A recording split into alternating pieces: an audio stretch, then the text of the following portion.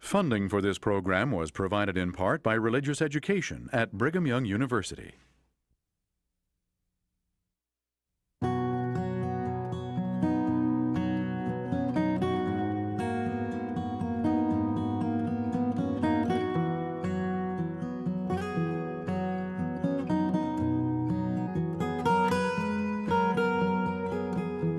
This address by Liz Swindle was given at the Sidney B. Sperry Symposium at Brigham Young University on October 29, 2005.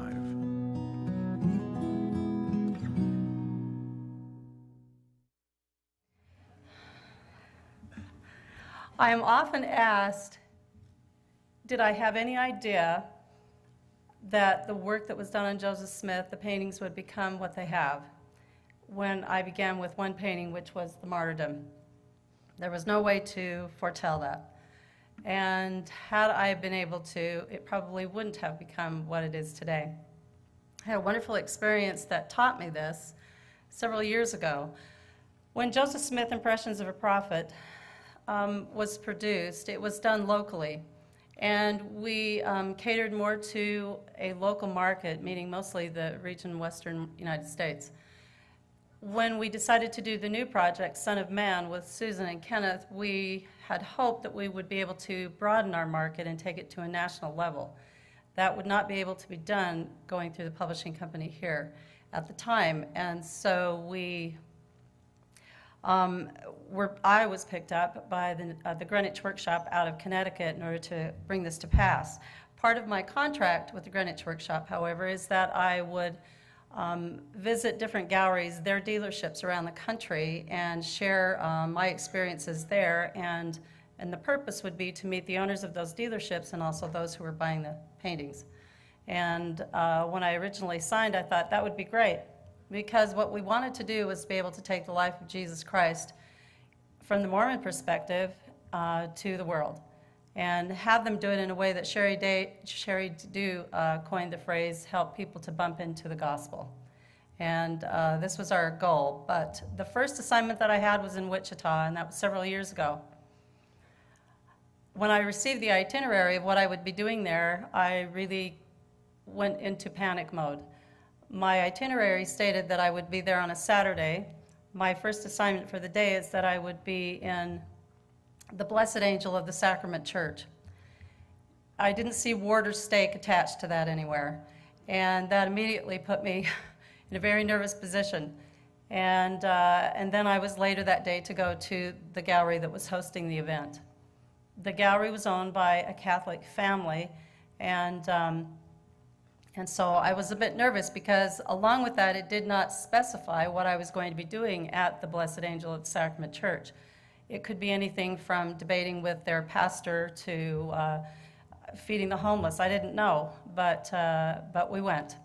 But before doing that, I had about 2 weeks to prepare, and because this was early on in the project, much like with Joseph Smith, there was a lot of things that I was still learning and taking a crash course, if you will, in trying to gain as much information that I could so that when I was in the position of coming up against someone with questions, that I would have those answers. My fear was that I would come up against that and not have the answers, and somehow that would bring a bad light upon the church. Because indirectly, that is what I was doing, was representing the church in that capacity. So we went after many prayers had been offered, and sure enough, 8 o'clock that Saturday morning, I was in the auditorium of the Blessed Angel of the Sacrament Church. I was placed in a booth that sat between someone selling rosary beads and another selling winged angels. It just kept getting worse. I had books there that they wanted me to push, and as people would go through those 2 hours, they were very taken with the artwork in the books. On the cover of the book was Mary and the child Jesus, the infant Jesus, and done in a way that most of them had not seen before, which was what our hope was. And the interest grew, but as the question would always come up, where are you from? It was very hard to explain that from Utah and not get past the question that I was Mormon. It was assumed, and for the most part, people would quickly try to leave. And that ended and already had put me on my guard. I was nervous because of the reception.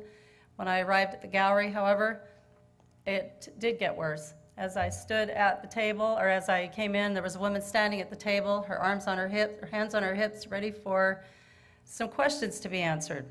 And the first question out of her mouth was, "Why did you paint his eyes blue?" Now, the prayer went something like this: Heavenly Father, how do I explain to this Catholic woman that Alexander Nybar, the dentist of Joseph Smith, actually recorded that as one of the accounts of the first vision? I don't think it's going to fly.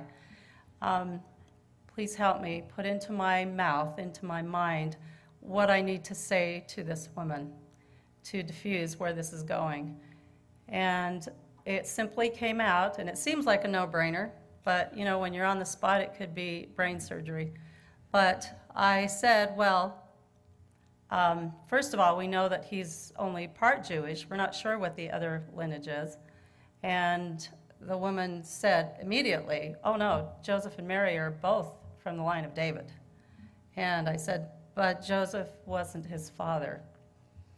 Wow. I could have invented some great invention there. She reared back on her heels, content with the answer, and said, you're absolutely right. She bought a lot of art and she left. A prayer was answered, many prayers were answered, but it certainly had me in an anxious state of mind.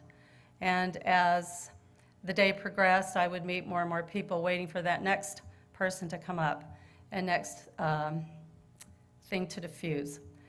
But instead, the afternoon had become quite quiet. I was sitting at the table by myself, and a woman came through the door of the gallery clutching her purse. It's a good sign she wasn't from there. And as she walked in, something was different. Her countenance was different. It was the type of countenance that I recognize when I go to my ward every Sunday. And as she walked over to the table, she leaned over and whispered to me, are you Liz Lemon Swindle? And I said, I am. And she says, are you the Mormon Liz Lemon Swindle? Yes, I am.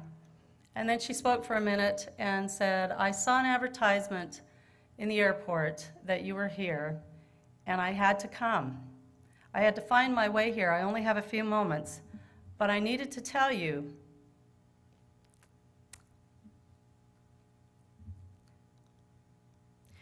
you will never know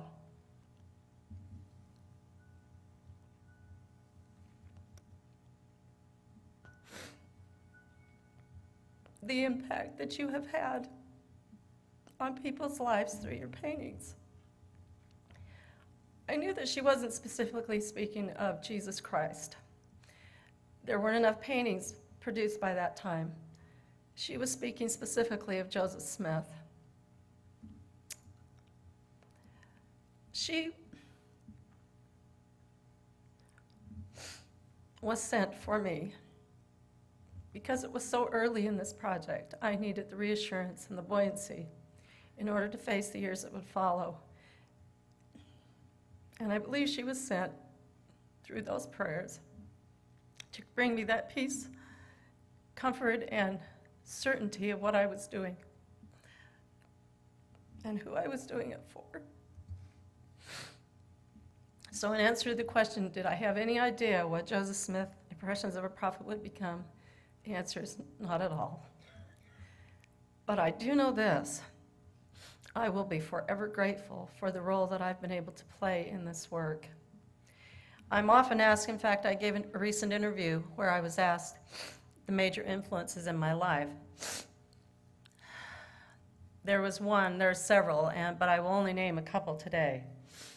One would be my father. He was supportive from the beginning, and just a really fun story. I had always wanted to be a fashion designer from the time I was a little girl, and I would present my father with endless numbers of fashion sketches from the time I was a little girl until my teenage years, and he would put those on the refrigerator.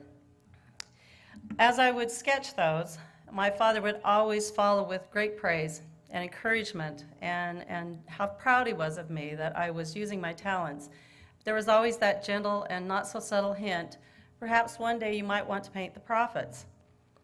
As a 12-year-old looking at that fashion industry and all the accolades that could bring, that really wasn't all that enticing to paint the prophets. However, He was my source of income until I was able to get a job of my own, so best to keep him happy. One day he suggested that perhaps I might want to paint a sketch of his dear friend and former mission companion, Harold B. Lee, and send that to him. And so I did that. I sent it, and within days, a letter came back from Elder Lee, and there was a $5 bill included with it. And the letter stated something like this: thanks for the sketch. He was very appreciative of it. He recognized there was talent here and reminded me that the talent that I had been given was from my Heavenly Father, and to use it wisely throughout my life. And then a little quick adage: the $5 bill is for you. Perhaps you could buy some art supplies with the money. And I thought, terrific, and I hurried out and bought mascara. My career has taken many courses. I have worked as a fashion designer. I have worked for a set painter for the Osmond Studios, and while there at the Osmonds, because it was the television industry and new to Utah, it couldn't sustain itself full time. And so the artists that had been enticed to come and work for them were having to take second jobs in order to take over those times when they weren't in production. The big thing in the art world at that time was wildlife art. And it wasn't the typical wildlife art you see for the duck hunters. This was more somebody stuffs a calico duck and then you paint it. And so many of the artists were doing that, including myself. But it was always a little bit embarrassing to explain to those who thought I was actually working in this glamorous television studio that I was painting calico ducks. So I found the means to learn how to paint a duck anatomically correct, and now I had gained the skill to compete in the federal duck stamp. And that was about all it was good for. But I luckily was picked up by a gallery in the Midwest, and there was a career that took off that I totally did not expect. And now I was being invited to the Ducks Unlimited dinners throughout the country and trade shows around the country with my duck paintings. This is not something I sought after. I have no affinity for ducks. But it was what the market bore, and it was sustaining a family. And so I found myself at one particular trade show in Sacramento. A fellow, well, not one, many hunters had gone through that day and thrilled me with endless stories of hunting. And I realized that these are not my people and I need out. How to do that? I had a friend who, right before that, had left duckdom and was now blissfully happy in the Andrew Wyeth country, Brandywine community, painting hay wagons. And so I called to ask for advice. Not that that's where I wanted to go. I didn't know where I wanted to go. I just know I didn't want to do ducks. And we had a conversation, and he suggested that I paint children. I said, "But how did you leave?" And he said, "I simply could no longer paint what didn't come from my heart." It was a turning point for me. First of all, I didn't quite understand what it is that he said. I had never found anything that really drove me from my heart to choose a topic to paint. It was always driven by money or acknowledgement. And so this was new, and when he suggested that I paint children, because I was raising a family at the time and that was where my heart was, I gave that great thought. But most of my children were getting older, and I realized they really weren't doing anything that people would buy a painting of. And so I enlisted the neighbors' children and began to paint children. And as I took that to my gallery that I was presently with, they did not want them. They wanted the ducks. Obviously, it was selling for them. And because my gallery was then based in Scottsdale, Arizona, their answer was always, "No, people come on vacation here and leave the children behind. They don't want to be reminded of what's waiting at home." And so I continued to paint ducks, even big game for a little while, and trying to get out. And then in 1988, I was asked to compete in the National Arts for Parks competition. Artists from all over the country were competing in this, and the premise was that you were to paint a national park, and it would then be, the best would be chosen to be put on the stamp that would then be sold, and the revenue would then help to support the national parks. James Watt, I believe, was the Director of Interior at the time, and I had no interest in competing in this because, like ducks, landscape is right up there for me.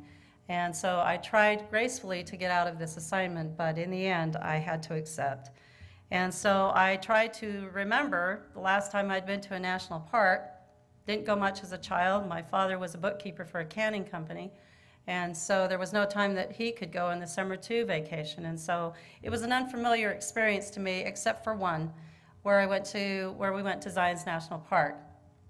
And he didn't exactly know how to take a vacation. We packed some grocery bags and put them in the trunk of the car and took off for Zion's with 4 little kids in the back seat. And here's the key: my father was deaf, so he would turn off his hearing aid in order to not hear what was going on in the back seat.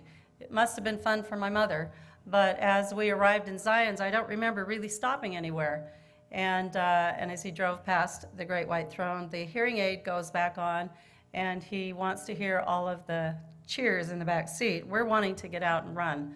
And he turns the car around. It looks promising, but instead he just points out the Great White Throne one more time, and we head back to Perry. That was my experience in a national park, and it was perfect for the mood I was in order to complete this assignment. So with attitude, I painted 3 little boys hanging out the back of a camper, looking at the reflection of the giant redwoods in the window of the camper. And then just for a little bit of snit, at the end I painted those stickers they used to see on the campers in the 50s, those trophies of when you go to a national park. But I painted them like they were peeling off. I fully expected to be let go from the gallery. It was an act of defiance, but instead I was invited to come and accept the Founder's Favorite Award, which would have placed 4th out of 3,000 entries. It sent a very clear message that I could now paint children, and I didn't paint ducks after that.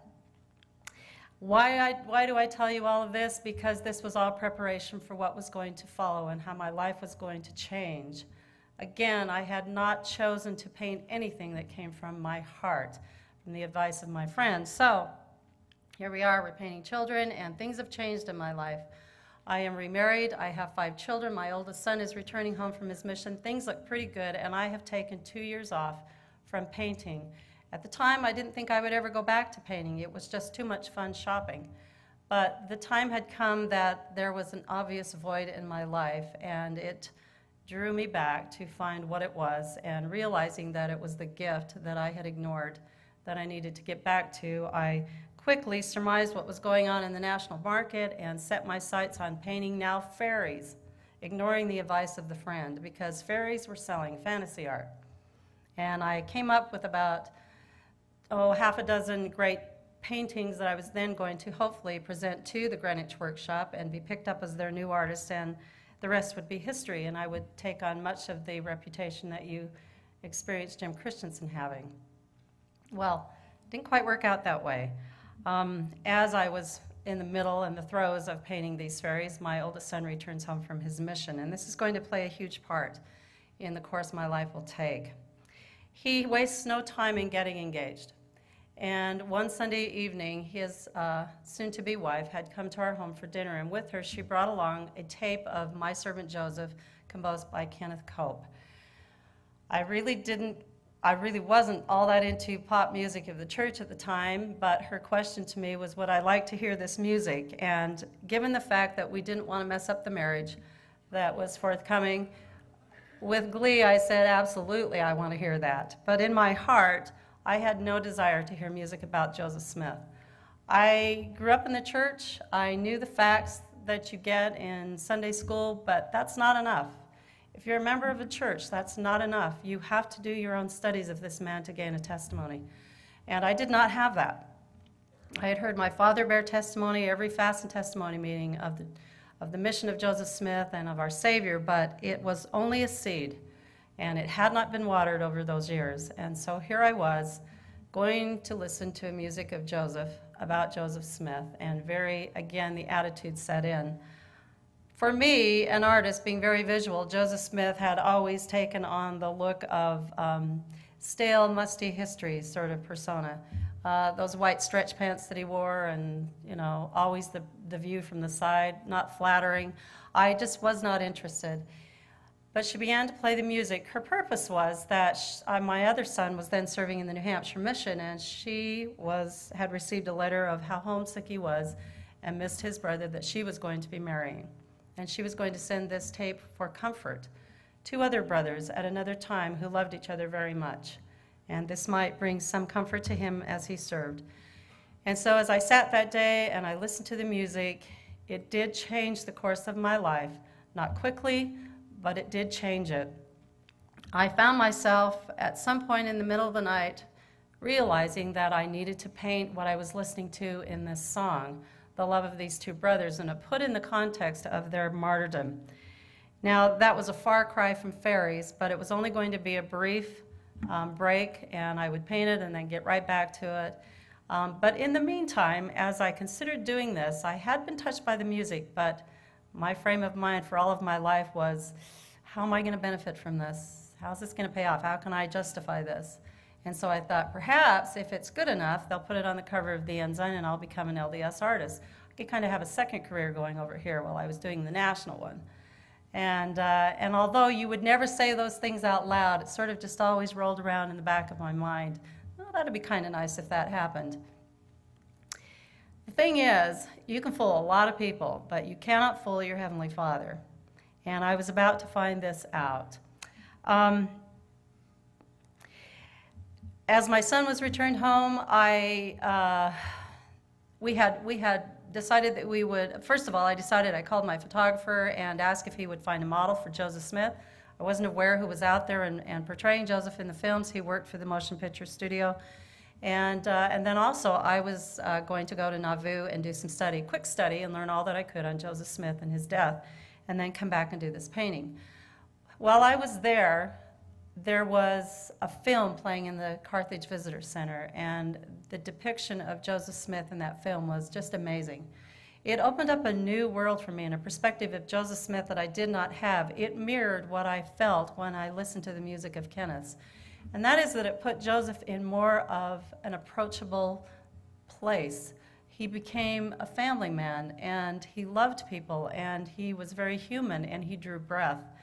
And that was enticing to me. The doctrinal things hadn't captured my attention, but the human side of Joseph Smith did. And so as I was watching the film and the different things that would pass by, there was one part where Joseph was pulling sticks with a man, and the man happened to be my photographer, and I became very hopeful at that point that this was who he was going to ask to play Joseph. And as luck would have it, as I returned home, it was. His name was Cliff Cole, and he had agreed to portray Joseph for this painting, and one other that I had asked for since returning home, and that was Joseph saying goodbye to his family. Again, I had seen that in the film and wanted to create a painting of that. Always saying the right words, however, that I was serving my Heavenly Father and that I was sacrificing to do this, the things that are acceptable when you serve, things to say that are acceptable, that I'd heard all the time. But in my heart, I still hadn't convinced myself of what it was all about. We had about 2 weeks to prepare to do this shoot, and 3 things had to happen in that 2 weeks. I needed to find authentic costuming. Before this, I was only doing fairies and wildlife. There was not a need to find anything authentic for the fairies. And then I needed to find a model for Hiram, and then also I needed to find a location that would be similar to that of the Carthage jail. And at the time, the nursery in our meeting house had the same floor plan as the Carthage jail, and I think there's something to that. So everything was set. I went to the temple the day of the shoot, asking for my Heavenly Father's help and hoping that just perhaps, because this was such a noble cause that I had enlisted myself in, that maybe Joseph could just come from the other side of the veil and I could see what he really looked like, so I could get the edge on all the other artists out there painting him, so I would really know. So if he could just come for a couple of minutes, I see him wander in the corridors of the Provo Temple, I wouldn't say a word, and he could go back to what he was doing. It's ironic, it's ridiculous to think of it, but nevertheless, it was in my heart that that's what I wanted to have happen. Of course, he was a no-show, and I took that to mean that I was going to be tested for the next few hours to see how serious I was about doing this, and that was okay, but it was 4 hours, and that was asking a lot. That afternoon, we were going to film Going as a Lamb, and then following that, we would film The Martyrdom. And I met Cliff for the first time as he arrived on my doorstep, and he was engaging. He's quite humorous, and he very much looks like what we think Joseph Smith looks like, and delightful gentleman. And we joked around a little bit, and I sent him off to change, and a few moments later, we were in the backyard ready to shoot. And he walked out in costume, and it kind of took my breath away. I, however, wanted to continue that engaging conversation of lightheartedness, but he had already gone into character. And I was a little bit put off, thinking, it's a good thing I'm not painting Joseph Smith, because I don't think I could work with him. He's so temperamental. And so we filmed Going as a Lamb. It was fantastic. It turned out, it couldn't have been better. The wind blew on cue, the kids cried on cue, and I thought, wow, this is such a snap when you serve Heavenly Father. This is so easy, he just hands it to you. And so we then went to the nursery next door. And I walked across the parking lot by myself. Everyone else was there, including my son that had returned home from the mission. And I was a little annoyed that he was there because, as you know, returned missionaries have a little bit of attitude. They just sort of think they know it all. And so I wasn't quite sure, and I was sure that he knew more than what I knew, but I didn't want him there to see how much I didn't know. So we were there at they were there at the nursery, and as I walked slowly over, I was praying for the inspiration that I needed to direct this shoot. And as I walked into the room, everyone was standing around waiting for me to begin direction. But everything that I had studied in those 2 weeks was gone. I had nothing to draw upon. It wasn't there, and I couldn't draw a single thought in what to tell them to do. I had Joseph and Hiram in costume, I had the film crew, and just a few friends that were there, and my son. My son, I believe at that time, suggested that I have a prayer, and of course, my reaction was, I've already had a prayer today, and I don't need to in one day, and so just move. I'm waiting for inspiration. And still nothing came, except some time later, again, the petition to have a prayer. I believe he offered the prayer, and in that prayer was offered that I would have the peace and the knowledge of knowing what to do on how to film this, and that I would feel the Spirit there, and that Joseph and Hiram, those characters, they would be able to play those roles correctly in the way that Heavenly Father would want them portrayed. He prayed for the photographer and for the camera equipment and all to go well, and then in conclusion, he asked if this is according to thy will. I had never added that to my prayers. I really felt like I was in charge and I could direct my Heavenly Father. Doesn't quite work that way. I felt the peace and I felt the calm and absolutely no inspiration. I took that to mean that this was probably not something that I should be doing. I was ready to dismiss the group, and then Cliff came over and he spoke to me briefly and said, you know, is there anything I can do? When I had asked my photographer to find a model, he tried to tell me at that time it's very important who you choose to portray Joseph Smith. It has to be a man that has a worthy priesthood holder, and he has to love the prophet, and he has to be a humble human being.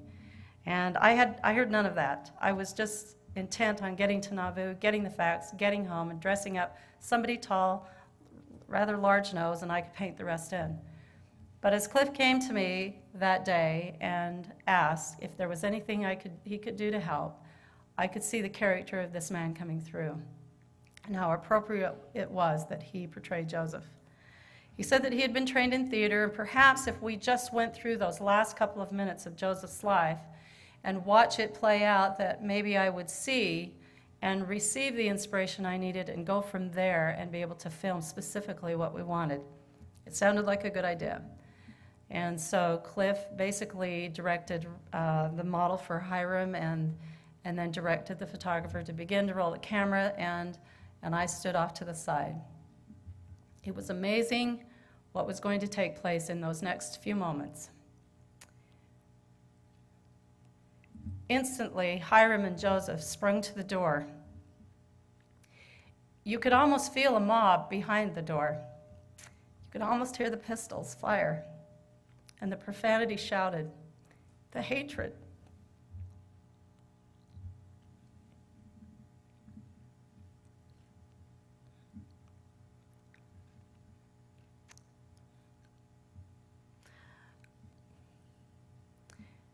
Hiram fell.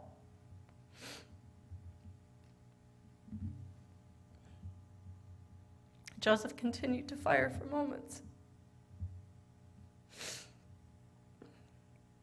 Then he turned.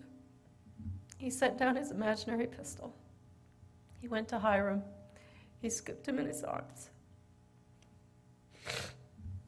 And I watched the tears fall on Hiram's face. I can't speak for those in the room that day, but I came to understand what it meant to have a mighty change of heart.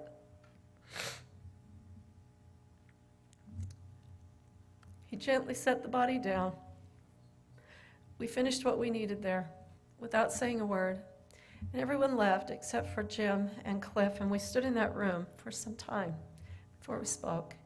And Cliff said, "I don't exactly know what you're doing here, but I want to share something with you. When I was asked to play Joseph in the Nauvoo Carthage films, I didn't seek that role. I did that as a favor to a friend who was the producer of that project.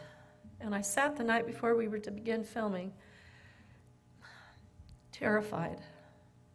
I couldn't help but think of the many people that would come to Nauvoo and to Carthage and who would see this image of Joseph that I would portray. What if I did it wrong? I did not want to be accountable for that. As I sat there alone in the dark, the presiding general authority walked in. He sat next to me, and we talked. And then he took me upstairs and gave me a blessing. He told me in that blessing one thing I think that applies to you, Liz, indirectly. He said that when I was called upon to play Joseph, that I would feel his heart. I would know his desires, and in some ways almost feel that mantle that he carried. And if the work that I was engaged in was of my Heavenly Father, those blessings would be mine. Days later, I was in the Carthage jail, ready to film, waiting for another film crew, and as I stood against the window looking out, another Hiram sat in the window seat. And I began to think, what would have been like for Joseph those last few moments of his life? He knew what was coming. Did Hiram know? He says, I began to hear the mob down the street. It was as if I could see these 200 men with blackened faces shouting with such anger and hatred, firing their pistols, totally caught up in the mob, moving towards the jail, and then I could hear the footsteps come up those stairs. My adrenaline in my own body began to pump. And then the most remarkable thing of all, I had the knowledge that Joseph did not want Hiram there. He had pleaded with him to stay behind. But because of these brothers' loves that began from the beginning of their lives, they could not part in death. And together they would seal their testimonies. I don't know what you're doing here, Sister Swindle, but those same feelings came tonight in this nursery. Whatever it is, your Heavenly Father is behind it. And then he left.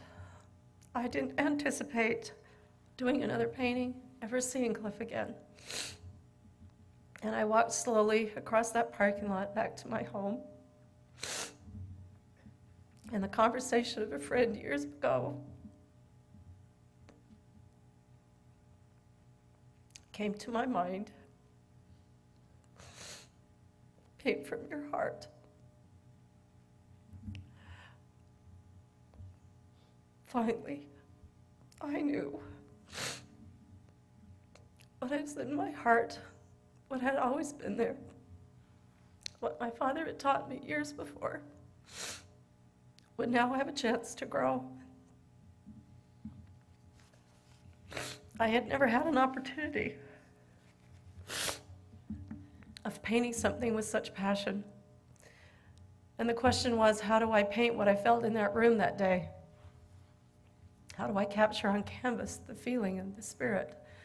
How do I paint the spirit? Over the years that would follow, I learned one thing, that the Spirit will paint the Spirit, and you will be the hands for the Spirit to do that work if your heart is in the right place.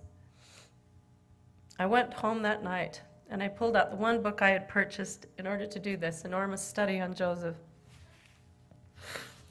And then I saw the books my father had had years ago on Joseph Smith, and I began to take those from the shelves, and I began to read, and I began to study.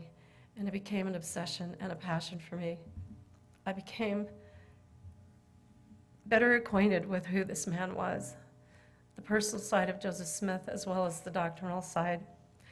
You're going to be fed from the best scholars in the church on the life of Joseph Smith, and I do not fit in that category by any means. But what I can give you,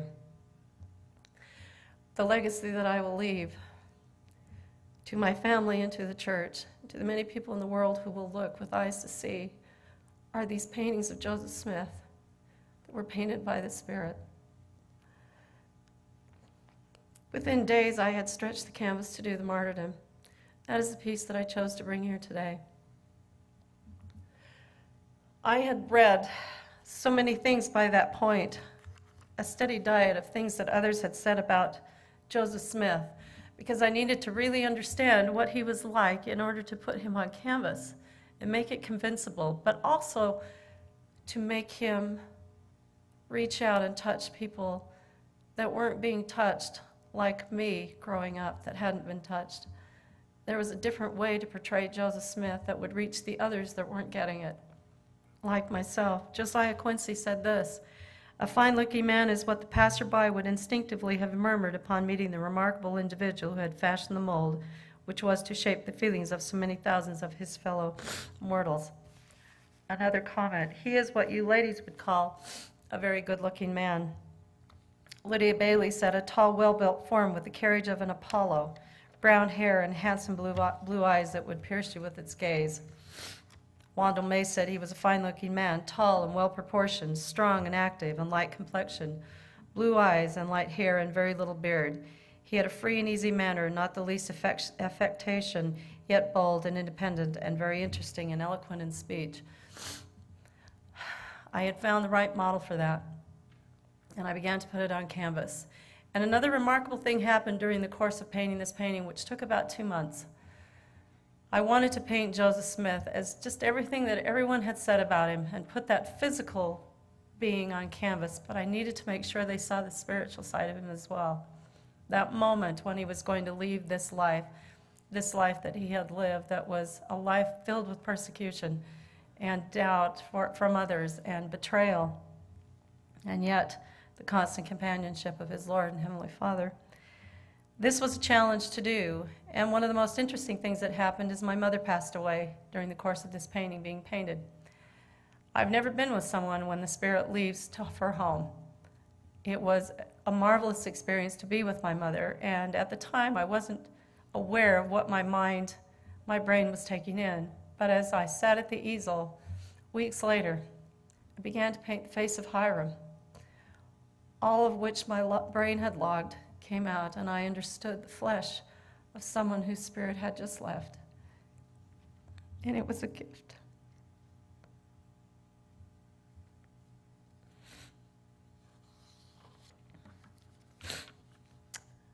The love the saints had for him was inexpressible, says Mary Alice Lambert.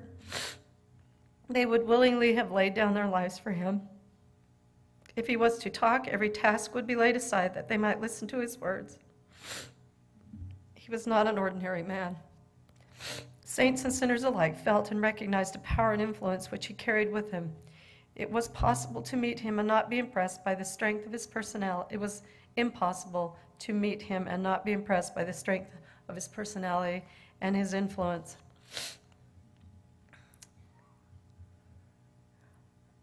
Joseph would have been heartbroken to have his brother go to his death with him. Moments later, they would be taken to their rest. I know that this is not probably an accurate depiction of the martyrdom. As Willard Richards said, he went to the window. No time to stop at the body. That's okay. It wasn't the literal part of Joseph Smith I was painting.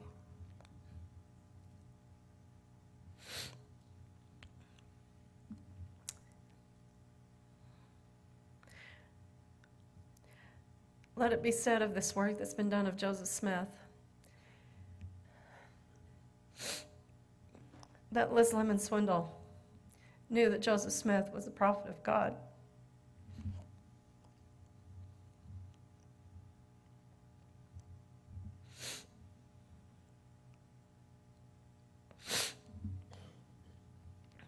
I read where when Joseph and Hiram were going into the cell of the jail in Carthage, that he turned to Willard and said, "Will you come with us?" And Willard said, "You didn't ask me to come across the river. You didn't ask me to come to Carthage. And you did not ask me to come here, but if you're tried for treason and you're found guilty and are guilty and sentenced to be hanged, I will hang for you." I feel as Willard Richards, I would give my life for this man.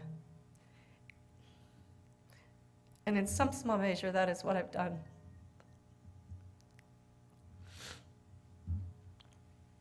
I was flying home from Independence when the show was there in 1997, and behind me, about 2 rows back, there was a row of young men who had a little too much liquor, and it was getting a little bit out of hand, and I was sketching a sketch of Joseph Smith. I had been in the visitor center painting while the show was there, and I would fly home on the weekends. I was able to be there and listen to the many people that saw the paintings, the originals, and they would bear testimony of how these paintings had touched their lives and what they meant to them. And as I'm flying home that day, one would think after a steady diet of that for a week, it would not be hard to stand up and defend the prophet. But as I am flying home that day and aware of what's going on 2 rows back, the steward or the flight attendant says to me, "Who is this that you're sketching? This is beautiful." I didn't want the name Joseph Smith to be heard by these 3 young men. I wasn't sure what they would do with it. And I did not step up to the plate. I simply said, "He is a friend." And as she stood and walked away, I wanted to go after her and bring her back and sit her down and say, "Wait.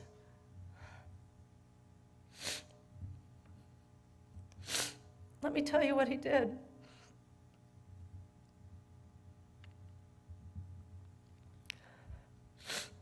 Let me tell you what your life could become if you will come to know him as the prophet that he is.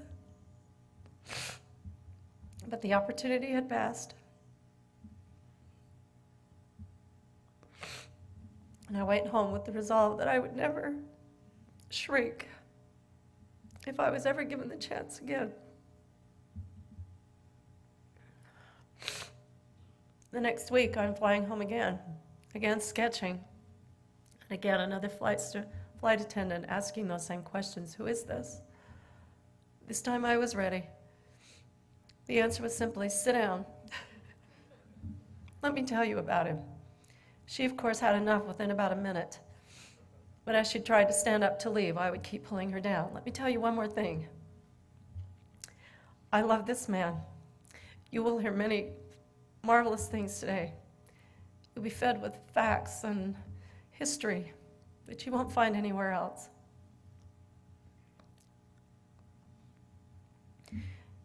Just remember this when you leave. That I know Joseph Smith is a prophet of God, foreordained to lead the restoration. The gospel of our Lord was restored through his living prophet, Joseph Smith. I know that. I feel it to my core. I know it as I breathe. I know that the Savior lives and what he gave up for me and how intimately involved he is in my life. And I have a testimony of a living prophet. Think of what he passed through, says George Buchanan. Think of his afflictions and think of his dauntless character. Did anyone ever see him falter? Did anyone ever see him flinch? Did anyone ever see any lack in him of power necessary to enable him to stand with dignity in the midst of his enemies, or lacking in dignity in the performance of his duties as servant of a living God? That I have testimony of. In the name of Jesus Christ, amen. For more information on this program, visit our website at byubroadcasting.org.